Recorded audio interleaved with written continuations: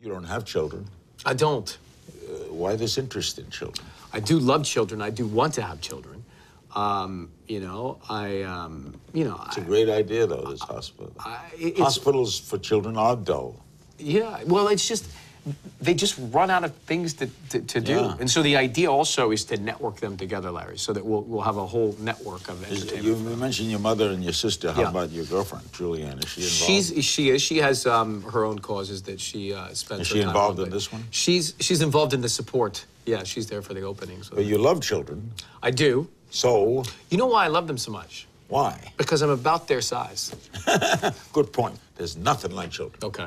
As all of your entrepreneurship, all of your projects, all of the things you're doing, morning shows, afternoon, nothing like kids will beat the birth of your child. When your child is born, your whole world changes, and nothing's more important. Okay, all right. I will remember that and the finger that went to my face when he said it. So what's the next step?